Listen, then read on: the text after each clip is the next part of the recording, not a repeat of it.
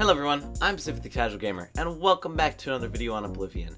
The title of this video is How Much is Too Much? And what I mean by that is how much playtime is too much playtime for this freaking game. Alright, now we have characters that are level 5, level 50, you broke the game, they're level 2000. You know, there's all these different characters that you have and you play. How much is too much? And this is all my opinion. For me, my average level that I get to by the time that I switch characters is about 20 to 30. That is the range. Probably more closer to 25, but about 20 to 30 is the range of which I switch characters. And the reason why is very simple. Oblivion has this strange way of kind of having scaling difficulty and scaling equipment rather than dynamic equipment. So at level 1 you're doing the same exact sword fighting as level 20, as level 40. So to me, about level 20, when you have a powerful character and the character, you already see the end game, to me there's really no point to get to the end game because you already know what the end game is going to be.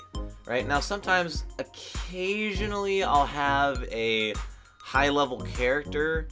If it's a complicated to use character and I'm just leveling up by luck, then yeah, I'll take an extra time.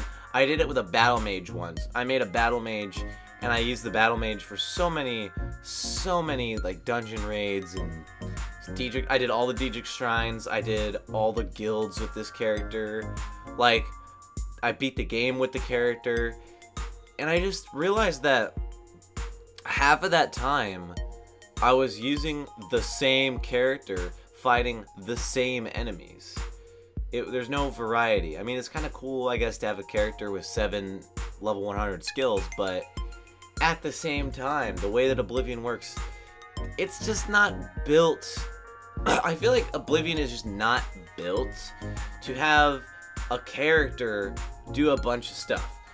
I very rarely have a character that, in the time that I play them, they are the leader and the highest rank of a guild, more than one guild. Sometimes I have a character who's the highest rank of 2 guilds, but I don't play the characters long enough to get through the guilds. I just don't. And it's because the game gets really boring at that point. You know, you're fighting the same enemies. Now, granted, I've also played a lot of the game.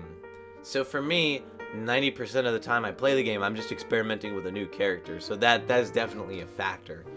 But, I mean, it's just the late game of this game. By the time you hit level 30, you've seen everything. And you're just fighting the hardest enemies, it feels like. So, that is it. Guys, that is too much Oblivion.